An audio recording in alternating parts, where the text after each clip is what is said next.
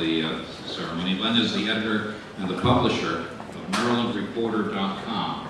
He's formerly State House Bureau Chief of the Daily Baltimore Examiner. But MarylandReporter.com is something that you should all probably be interested in. You can go online, get into MarylandReporter.com, and it's probably the best daily summary of what is going on, not only here in Annapolis at the legislature, but in Maryland, and it's accessible to everybody. Len, why don't you take over the program?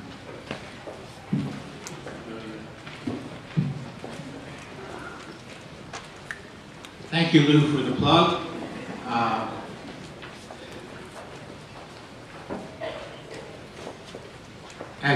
As you can see, the Speaker of the House has things in common with you.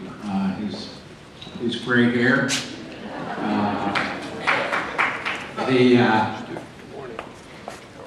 like much of the leadership in the House of Delegates, 3 of the committee chairs are senior citizens. You're almost a senior citizen, right, Mr. Speaker? I think 65 qualifies. Oh, okay. He's 65.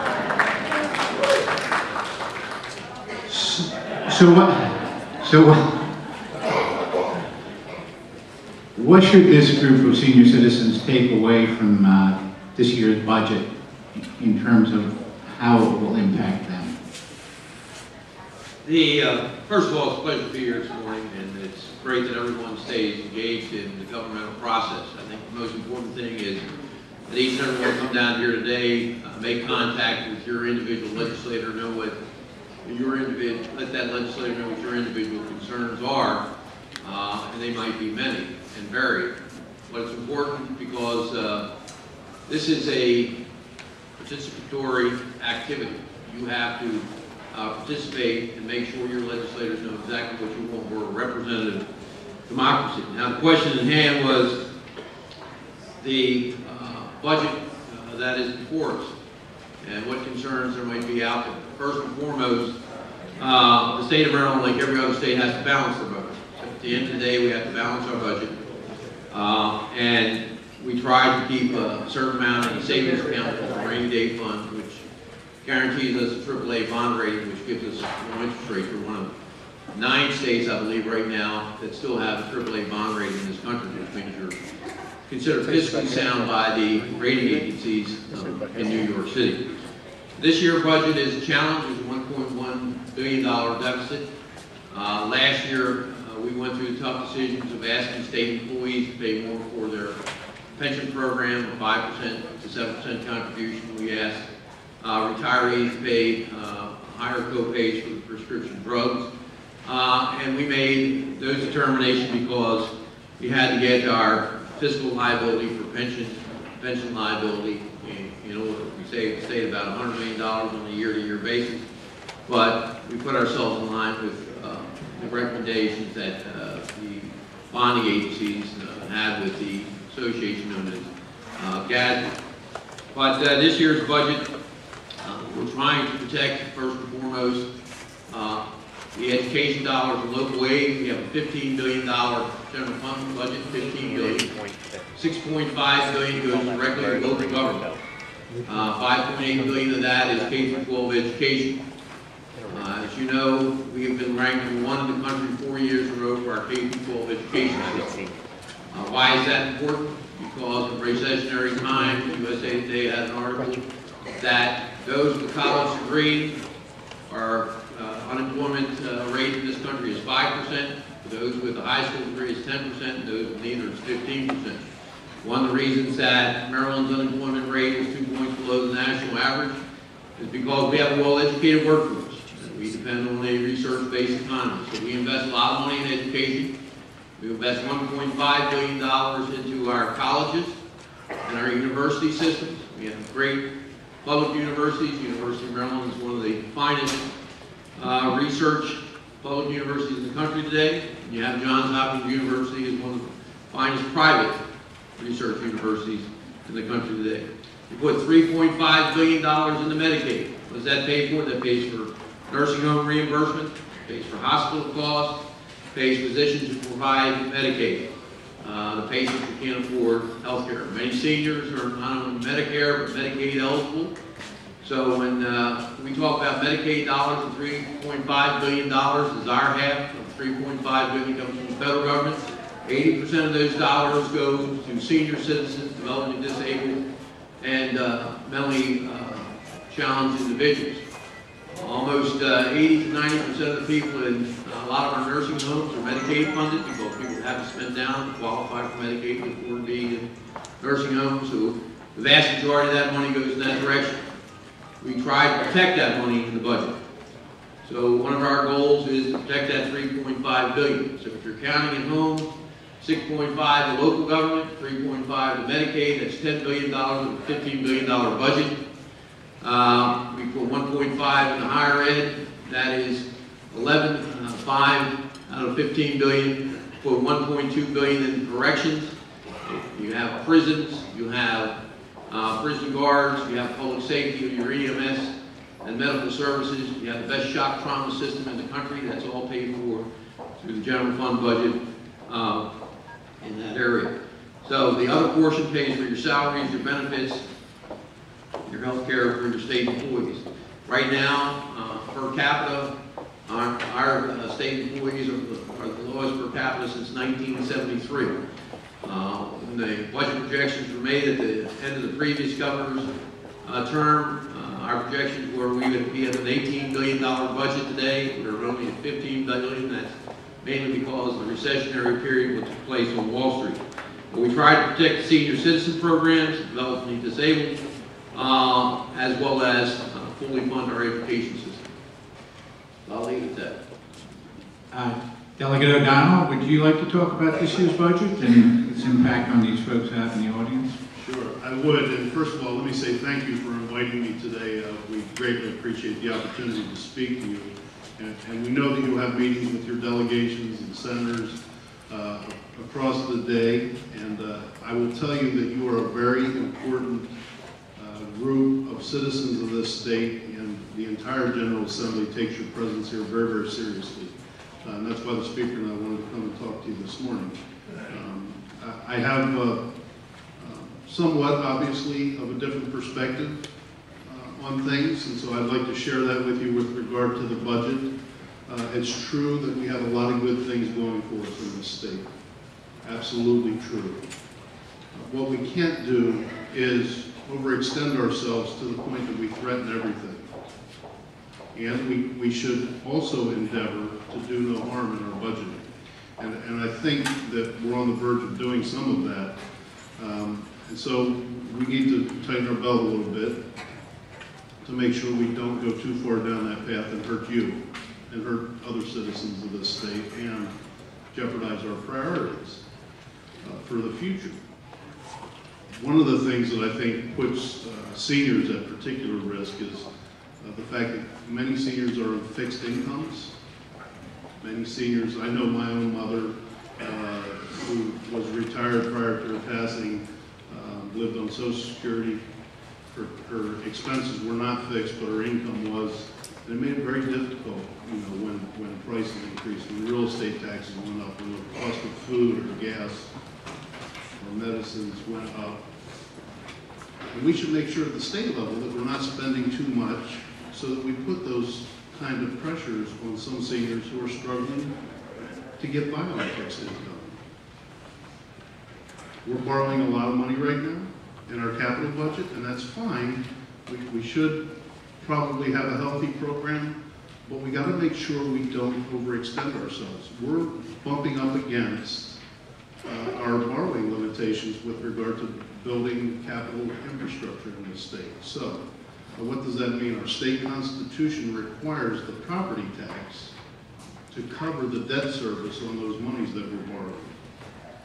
If we don't have enough revenues coming in from the state property tax, we have to do one of two things. We have to spend more money out of the general fund to pay that debt service, or we have to raise your property tax.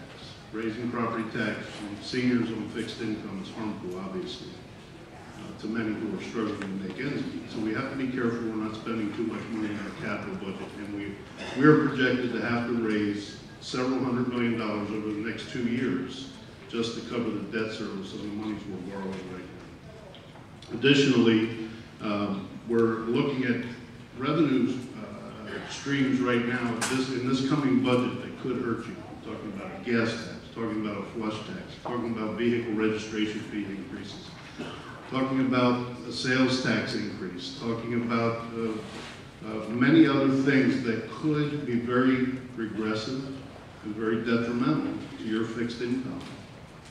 And as seniors, you have to be careful. Now, some seniors have planned well, some seniors can handle it. Many of you are probably in that, but others are going to struggle. And when that gas tax goes up, it drives the food cost up. And when the food cost goes up, and the flush tax goes up, and the sales tax goes up, and all these fees and taxes continue to go up, you're going to struggle to pay it. So part of our job, part of my job, is to temper our zeal to continue to spend money. The state's budget is not $15 billion. The state's budget is $35.8 billion. The operating, the general fund, which is only one part of the budget, is $15 billion, but the state's operating budget that we're going to vote on here in a couple months is $35.8 billion. Additionally, we have $18 billion of unfunded liabilities in our state retiree pension system, and we have $10 billion of unfunded liabilities in retiree health care benefits. So we have a lot of obligations that are out there. We need to temper things down. There's a lot of taxes included in this budget that are going to hurt people and stifle our economy, and we're going to endeavor to reduce that spending. I think a lot of my colleagues, by the way, on the other side of the aisle, agree with tempering some of this stuff and not raising incomes on people, for instance, income taxes and removing deductions on people as far down as $100,000 a year income. So Mr. Speaker, as head of the overwhelming Democratic majority in the House of Delegates, what is your point of view? Which of these proposed taxes do you think you're going to be able to get through? Well, first and foremost, I'll start with the budget, and just as a clarification, our general fund budget is $15 billion. That's what we work off of. The $35 billion that the minority leader is talking about is money that we get from the federal government, money goes to transportation trust fund. That is not part of the money that we deal with balancing our budget. Our budget is balanced off our income tax, which you pay. It's paid on the sales tax, corporate taxes, the alcohol tax, lottery and gaming revenues. But the other money is money that you are taxed at the federal level, comes back to us in transportation, almost $10 billion comes back from the federal government. I don't know that anybody wants to leave that off the table. Our overall budget does grow every year. That's because our population grows. We are a state of 5.8 million people today. But our general fund budget, where we talk about balancing our budget and the programs that the state directly provides to counties and programs, is $15 billion. We're not shifting the money around from the federal government that comes back to us. That's that match for Medicaid. So I just want to make a clarification there. What we are is about $1.1 billion short of the $15 billion. So the governor brings in his budget, it's a proposal. And then it's to be fine-tuned by the General Assembly. There'll be a debate on both sides of the aisle. A lot of breakdown on geographic areas as well about where there should be cuts and where there should be revenues. The governor proposed $615 million worth of revenue cuts and shifts. One is to send the teacher pension money back to counties, so counties would share in the pension liability for teachers. Currently, the state picks up the entire pension cost for teachers, which is about $1 billion a year. Salaries for teachers are set at the local level. The question is, should there be some kind of collaborative effort on that liability? Should locals who raise the salaries have some of the responsible liability for pensions that are paid? So he suggested that $240 million go back to the counties. He suggested that some of the Medicaid programs and the cost at the hospitals should be absorbed. We have an all-payer system. That takes care of most of the $615 million. It has $404 million worth of revenues. The larger portion of that is to limit exemptions. So in other words, if you make $100,000, he's asking you that you only get 90% of your exemptions, your charitable contributions, your mortgage, things of that nature. You make $200,000, they're going to ask you to only get 80% of those exemptions. That not only helps the state budget, but also provides about $110 million in aid to local subdivisions to help offset the cost of the pension shift. So that's what the governor has in his budget, plus he has $20 million tax over loose tobacco, which is premium cigars, chew.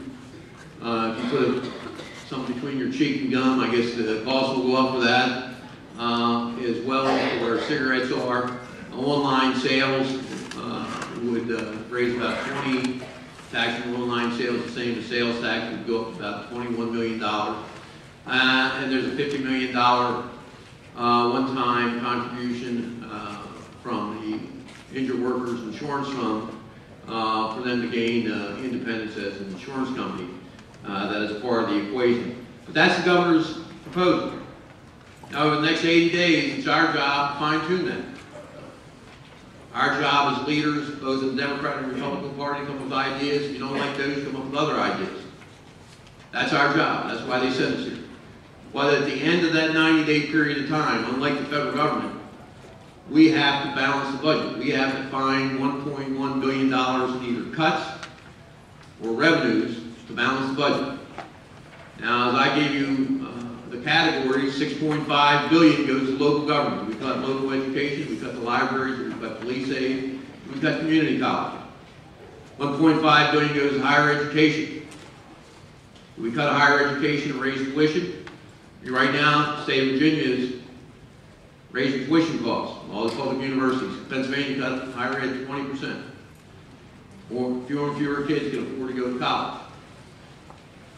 The other is Medicaid, $3.5 billion Medicaid. Are we doing that? We're going to take people saying that they no longer qualify for health care? Not going to let you go into nursing homes? Close down nursing homes? We're going to do that? I don't think so. And then the other is corrections, $1.2 million. I mean, other states have decided that they're letting prisoners out of prison. California, they're letting them out. I don't think we want to do that in the state of Maryland. So it comes down to, where do you find the cuts? Last year we asked state employees to pay more money. The average state employee makes $45,000 a year, that's the median income. The average median income in the state of Maryland is $69,000 a year. We have the highest median income of any state in the union. The state trooper today starts at $39,000 a year. We're not staying in line to get those jobs. $39,000. It's hard to make them. So I don't think we're going to cut state workforce any further. So we either have to come up with further cuts in those categories, or we have to come up with revenues. In my estimation, at the end of the day, there'll be a combination of both. But what about the governor's proposals? Are there any elements of them that any part of them that you're going to have difficulty passing in the House? I think everything's going to be difficult. Tony, what's your Delegate O'Donnell? What's your assessment of which of these tax increases might have a chance of passing, or all? Yeah, well, I suspect that all of them have a chance of passing, but it's a matter of which one should pass and how much people are willing to buck the system around here and say, no, this doesn't make sense for my citizens. I know some people who are willing to buck the system, who are willing to stand up to power and say, hey, I have my say too. But it's a matter of how many of them there are. Look, the reality is our budget is $35.8 billion, and it's comprised of a lot of different things. The general fund, special funds, federal funds, they all come together and they make our budget. And sometimes we take money from pot A and stick it into pot B. For instance, we take money from the Transportation Trust Fund and stick it in the general fund. Or we take money from the transfer tax on real estate in the state that used to be used to pay for program open space, and we shove it into the general fund. But those monies are fungible. The state treasurer's here, and she knows that. That money moves across those pots, general fund, special fund, federal funds. But in the end, ladies and gentlemen, it's all taxpayer dollars. We can categorize it any way we want, which pot it is, which pot it isn't. But Senator Muse and Speaker Busch and myself, when we vote on the state's budget, we don't vote on the general fund and have a separate vote on the federal funds and separate vote on the special funds. We vote on the state's budget. There's one bill. It's negotiated, it's submitted by the governor, it's negotiated between the Senate and the House, and we passed the entire bill. And that thing has been it started out 6 years ago at $28 billion. Then it went up $1 billion to 29. Then it went up $1.5 billion to 31. So, right? The budget that was submitted by the governor the other day is $35.8 billion. And that's all our funding, all the state's operating costs. It's not bricks and mortars, it's not our capital budget, but it's the operating budget of the state, and it's all taxpayer dollars. And we have to be careful that we're not overspending for the future. And that's what I submit that we are. Now, in terms of these taxes, we can talk about which ones are going to pass, but I got to tell you, we're in a down economy. And if we continue to spend the way we've been spending, you know, ladies and gentlemen, you know you're going to be hurt. And so is the state in the long run. The federal government's going to retrench. It cannot sustain the debt that's accumulating there. Go to usdebtclock.org. Take a look at the national debt. It's $16 trillion, and there's no throttle. They're accumulating that national debt. That clock is ringing up so fast it makes my head spin. And I'm not pointing the finger, because all parties have been a part of this. What I'm saying is our country's future is at stake. We can't continue to